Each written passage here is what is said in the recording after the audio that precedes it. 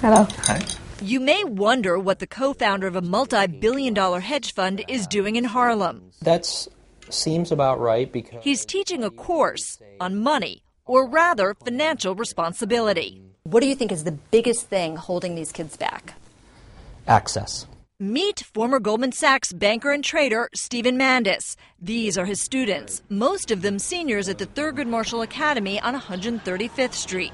What would you say is the biggest misperception when it comes from people thinking about this area and the inner city? They'll think that we're street smart and not actually book smart. But it's our goal, and it's up to us to get past that. Malcolm Wicks and his classmates grew up in the inner city, surrounded by crime, drugs, poverty, gangs. Now, once a week after school, these teens learn about things like investing and mortgages. How much do you typically want to have as a deposit when you're buying a home? 20%. About 20%. Everything I learn, I bring it home to my parents and my family, and then so they can get a clear understanding of what I'm getting. Are your parents like a little surprised? Did they say, boy, I wish I'd known that? Yeah. Though Wall Street is just a subway ride away, none of them has ever spent time there, much less met anyone who worked there. Before Steve came, it always seemed like it was a secret, and now he unveiled it.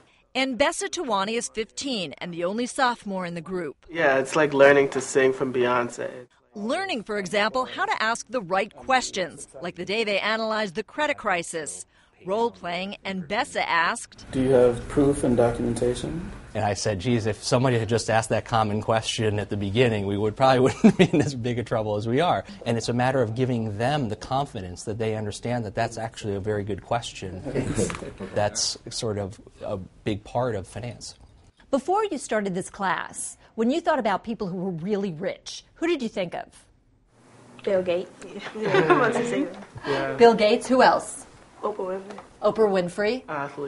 Athletes. Now they've learned to see wealth differently. It's not about how much you can spend, it's about how much you can save. It's about how much you get to save, okay? And Malcolm? She took the words right out of my mouth. Okay. In your mind, what is success if these kids go off to run a Fortune 500 company or something perhaps more modest?